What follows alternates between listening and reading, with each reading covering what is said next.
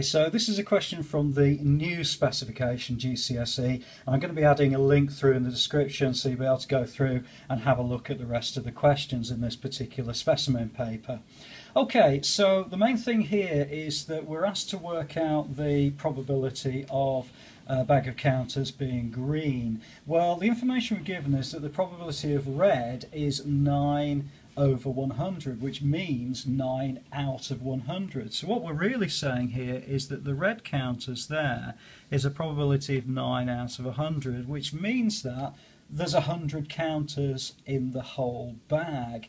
So what we're saying is if we add up all the probabilities of red, blue, green and yellow, that's going to equal 100 counters. So if we go ahead and do that, we end up with 9 plus 3x plus x minus 5 plus 2x, and that equals 100. So therefore we've got red, blue, green, yellow. Add them all together, we're going to get 100, and then it's just a case of gathering like terms and working out the value of x. So if I add this 9 to this negative 5 here, I'm going to get 4, and then I've got 3x plus x plus 2x, well that's going to be plus 6x, that equals 100. And then I'm going to take 4 away from both sides, so therefore 6x equals 96.